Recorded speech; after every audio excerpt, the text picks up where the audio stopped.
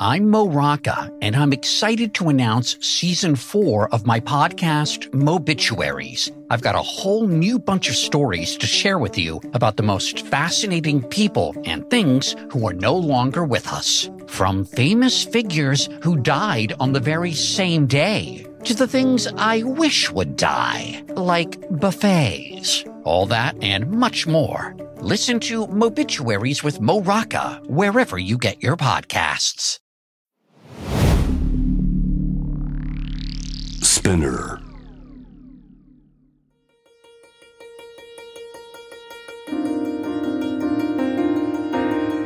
Welcome to Notebook, a guide to art, culture and tourism in Tokyo. My name's Stuart Monroe, a long-term resident of the city, and each weekday around this time I'll bring news and views from Japan. And as the prospect of travel draws ever closer, I'll also note changes in travel as and when they happen. Typhoon number 14, also known as Nanmadol, approaching the southwestern region of Kyushu, made landfall yesterday, with Japan's meteorological agency warning of unprecedented winds and waves, calling for the highest level of caution. Nanmadol is one of the strongest typhoons ever to be seen in Japan, and the meteorological agency said it moved slowly from the Pacific towards Kyushu, cancelling trains and flights in the process. Southern Kyushu could receive up to half a metre in rain in the 24 hours leading up to New Monday, while northern Kyushu and Shikoku could also see up to 40 centimetres of rainfall too. After many of the flights connecting Kyushu with the rest of Japan cancelled, all Sanyo Shinkansen bullet trains between Hiroshima and Hakata have been brought to a halt.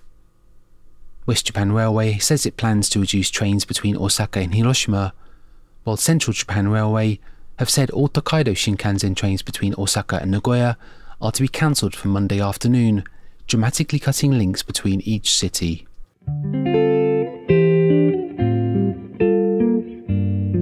With Kyushu in mind, this year marks the 30th anniversary of the mystery and suspense novelist Seicho Matsumoto, born 1909 in the Kyushu town of Kokura, passing away in 1992 aged 82. Matsumoto won the Akutagawa Prize in 1953 with the story Aru Kokura Nikiden, or The Legend of the Kokura Diary. Yet he found prolonged success with a series of detective novels tackling the darker side of contemporary society. Books like Nihon no Kuroi Kiri, Dark Fog Over Japan, even probed scandals and unresolved crimes from Japan's post-war period. But over his 40-year career, Matsumoto also published more than 1,000 stories, all expressed a strongly anti-authoritarian streak that continues to resonate with readers almost 30 years after his death. But rather than being drawn to the sensational side of misdeeds, Matsumoto was deeply fascinated with their motivation. Motive, he said, that's what interests me. Dramatizations of true crimes like Shosetsu Teigen Jiken or the Teigen Affair from 1959 was even based on a real-life robbery and mass murder that took place in 1948. A man claiming to be a public health official walked into a branch of Teikoku Ginko, the Imperial Bank, in Tokyo's Shinamachi district and told 16 clerks and customers dysentery had broken out in the area. He then told them to drink what he claimed was a remedy, but the liquid was actually poison. 12 of the 16 died, and the murderer escaped from the bank with cash and checks. 7 months later, Sadamichi Hirasawa, then a famous painter, was arrested as a suspect. A health ministry official whose business card had been used in the incident told police Hirasawa was among those who had given his card.